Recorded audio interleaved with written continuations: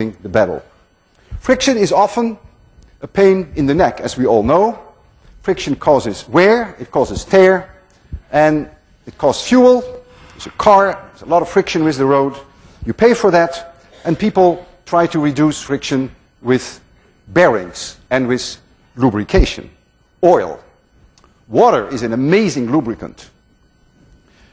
If it starts raining and there's a little bit of dust on the road, the friction coefficient between your tires and the road can become so low that you begin to hydroplane, and that you literally, that your friction coefficient goes almost to zero. It happened to me once, and it's no fun. It can happen instantaneously, particularly when the rain begins, in the very early part of the rain, when the road is dusty. So you get the water with a little bit of dust mixed. It's a very dangerous situation. At home, I have a pen. This is my pen at home. Actually, I have more than one pen at home, believe me. But this is a very special pen. And what is special about it is something that I discovered purely by accident. And I want to share with you this remarkable pen. You see, when I rotate this cover, there's a lot of friction. You can hear it. And it stops. You can hear it, right? And so one evening I was boiling potatoes, and I was looking at this pen, and I walked up to it because I wanted to check the potatoes, and I touched this thing, and there was no friction. It just went spinning and spinning and spinning. I couldn't believe my eyes until I realized what is happening. Water had accumulated in the rim of this pen, and the cover was beginning to hydroplane.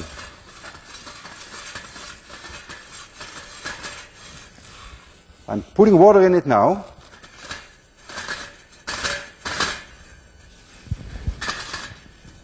You almost don't hear it anymore. Isn't that amazing? Almost frictionless. So now the water acts like a lubricant, and you try it with your pen, it won't work, because you need just the right shape and you need the right edge to be able to lubricate it that way.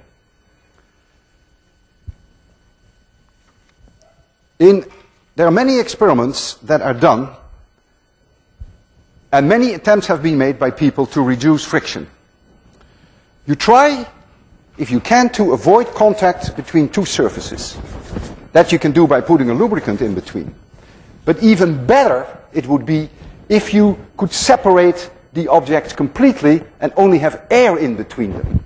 Because air has much less friction than a liquid. And that has been done with great success. People use hovercrafts. So they blow air out from below, so the craft lifts itself up, and now it's no longer in contact with the water. It's above the water, so if it moves now, all it has to overcome is the air friction, and that's it. And that helps tremendously. You will be seeing in this lecture hall many demonstrations that I will be doing in the future with what I call an air track. I will show it to you in a minute. It is a long, call it a bar for now. Cross-section is a triangular shape, and there are holes in here. And we blow air out of that. And on top of that are devices which have been specially designed to perfectly fit this triangle. And when you start blowing the air, they are lifted up, so they float. And so now when you give them a little tap, they can move almost, not quite, but almost without friction. Here is one. A lot of friction. Now I'll turn on the air. Look at the difference. Isn't that amazing? It's floating on its own air cushion.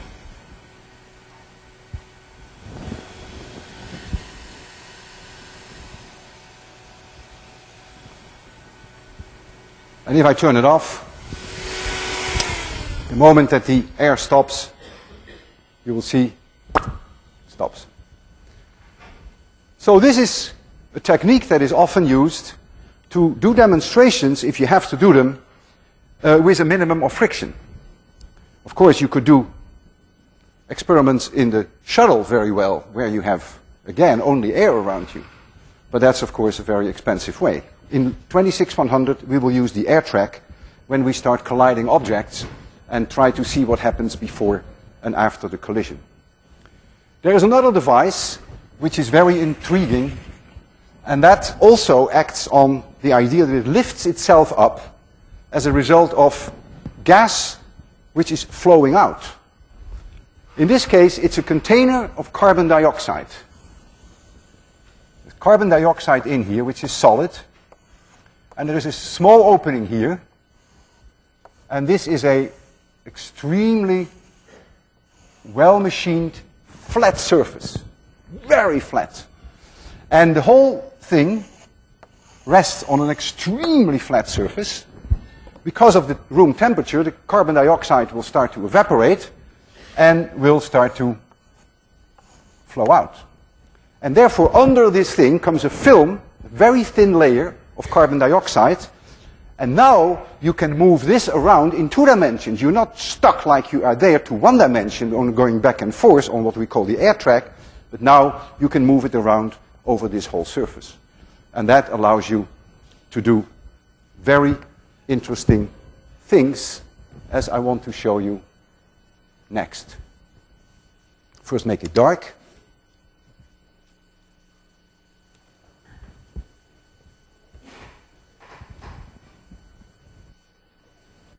And we filled that can with dry ice, that is, solid carbon dioxide.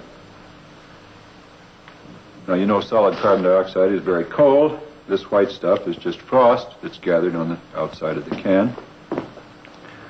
Now, as the can absorbs heat from the room, the carbon dioxide evaporates and turns into a gas. The gas takes up more room than the solid, so it has to go somewhere. It can't come out the top, so it comes out a little hole here in the bottom of the disc.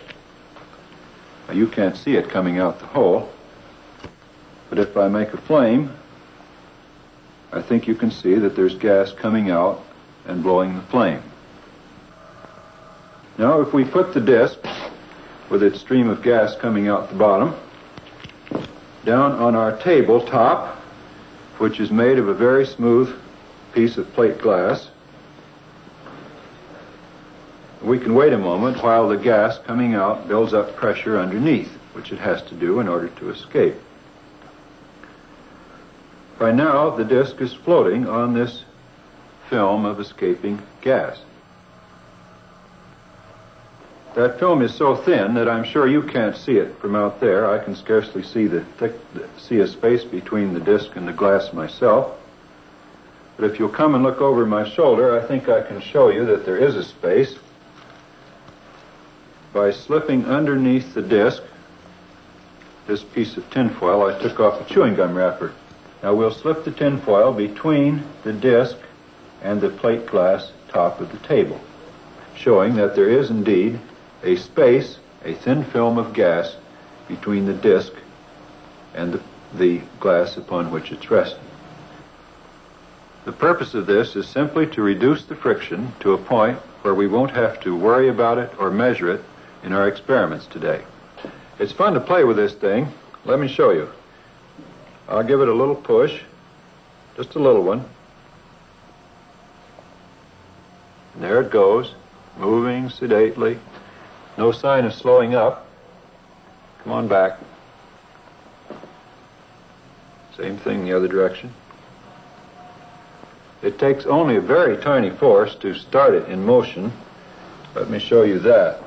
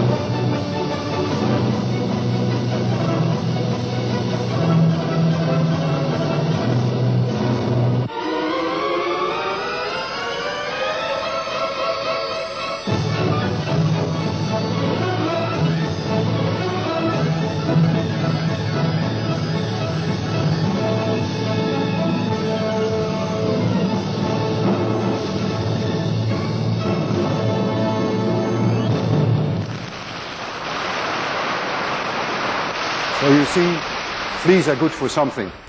Have a good weekend. See you Monday.